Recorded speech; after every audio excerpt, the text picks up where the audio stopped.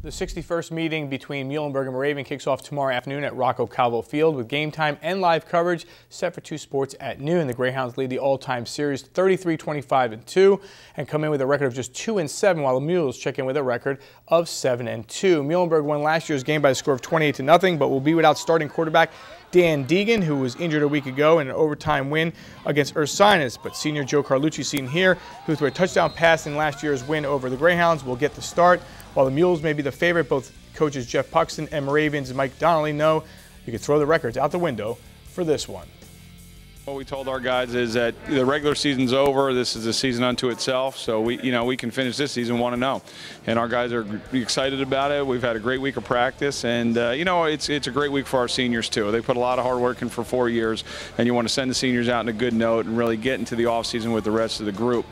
So the practices this week have been great because no one's worried about those first 9 weeks. It's all concentrated on 1 week and building as many memories as we can this week, and finishing on a good note on Saturday afternoon. You can throw the records out when you get into a game like this, and the highway is strewn with wreckage of teams that thought all they had to do was show up. We know that for a fact that it's 0-0. The records don't matter. We know we're going to change quarterbacks, and they haven't. So we know that things are going to change for both teams this coming Saturday. So it really will be about which team is most ready to play and most physical. By the 10th game of the season, Coach, obviously, we should be ready to play by the 10th game, and no matter who we playing. And that's the main thing he wanted us to do. It's just just be relaxed, have fun, study film, and think how important this game between Muhlenberg and Moravian is.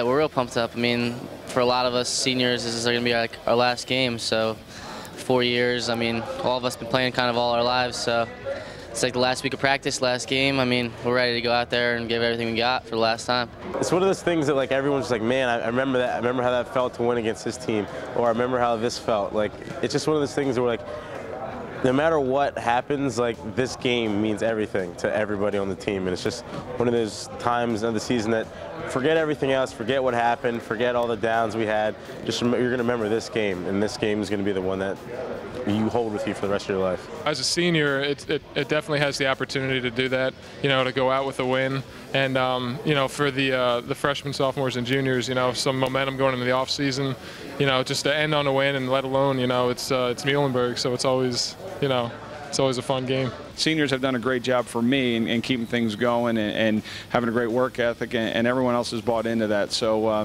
that's been good week in and week out, and there has been a steady improvement amongst positions and amongst offense and defense and special teams units. So the process that we put in place at the beginning of the year certainly has taken its necessary steps in getting to where we want to be. This is an ancient rivalry, and although we're a Division III program, and people tend to think about Auburn and Alabama and places like that have great rivalries, Clemson and South Carolina. This is for our kids and for our alums, and this is as big as it gets. And so this is a very, very important game for us for a lot of reasons. But maybe the most important is it is our last game for our seniors. 4 years have slipped by, and it goes really, really fast. And so I'm hoping that we go out there and have a great game on Saturday.